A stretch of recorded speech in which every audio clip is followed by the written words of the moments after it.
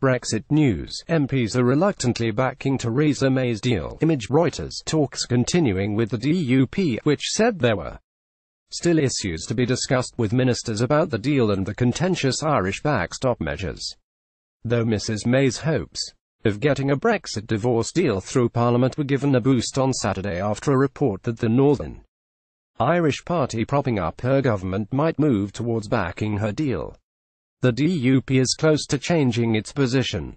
For the first time after receiving a promise that the government would put into law a requirement that there be no divergence between Northern Ireland and Britain, the Spectator magazine said.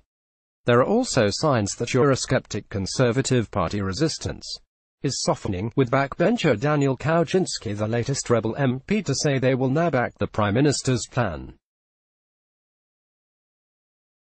But so far the number of Tories publicly switching positions has amounted to a trickle rather than the flood. The Prime Minister needs to overturn the 149-vote defeat for the deal she suffered on Tuesday. Shrewsbury and Atcham MP Mr. Kawczynski acknowledged that the Prime Minister's deal was now the only game in town, he said after talks with local Tories. Farmers and businesses, do we continue to obstruct and risk no Brexit? I doubt I can take that risk. Brexit news. Esther McVey says she could back May's rubbish deal. Image Getty. His comments came after former Cabinet Minister Esther McVey, who resigned over the Brexit deal, suggested she and other MPs could now back it even though it was rubbish, and North Wiltshire MP James Gray appealed to fellow members of the Brexiteer European Research Group ERG to get the obnoxious deal over the line because it was the only way we can achieve anything which even vaguely resembles the Brexit that 17.4 million people voted for, but other ERG figures played down the prospect of large numbers swinging behind the deal when it is brought back for a vote. Meanwhile, talks continued with the DUP, but the party stressed that the presence of Chancellor Philip Hammond at a meeting on Friday did not mean that money was an issue.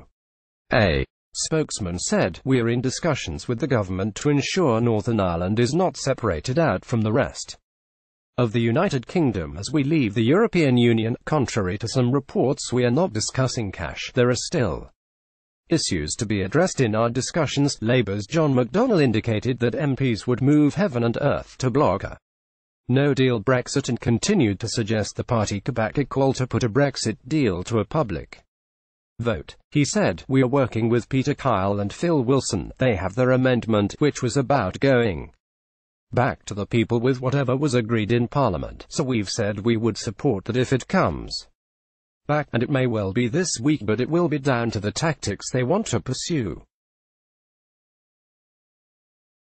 Because they will only push that when they think they've got a realistic prospect of winning. The prospect of the UK leaving the European Union on March 29 has receded after MPs authorised Theresa May to seek an extension to the Article 50 Brexit process. Latvian Foreign Minister Edgars Rinkēvičs suggested a delay of up to 2 years could be required if MPs continue to reject the Brexit deal. Brexit news. Farage joined Brexiteers in a March to Leave rally. Image Getty. He told the BBC, "Number one priority would be the deal that is reached is passed. If it is not the case, what we need is clear vision from the UK government how much time the UK needs to come up with new proposals, new ideas how we proceed. In that case it's not a couple of months, I believe then. We are talking about maybe 1 or 2 years." European Commission Vice President Frans Timmermans indicated that any extension to Article 50 could be a two-stage process, initially limited to a few weeks unless Mrs May could set out what she wanted to achieve with the extra time. He told Germany's Funke newspaper, "As long as this isn't clear, Brexit can only be delayed for a few weeks, solely to avoid a chaotic withdrawal." On March 29, documents circulating among EU ambassadors make clear the bloc would terminate the UK's membership on July 1 if it has not taken part in European Parliament elections. The draft paper obtained by the Financial Times said Britain has to take part in the May 23 to 26 votes if it wants an extension of more than 3 months. Activists angry at the prospect of a delay to Brexit joined a march with Nigel Farage which left Sunderland in chaotic scenes as they were met by a counter-protest. Mr.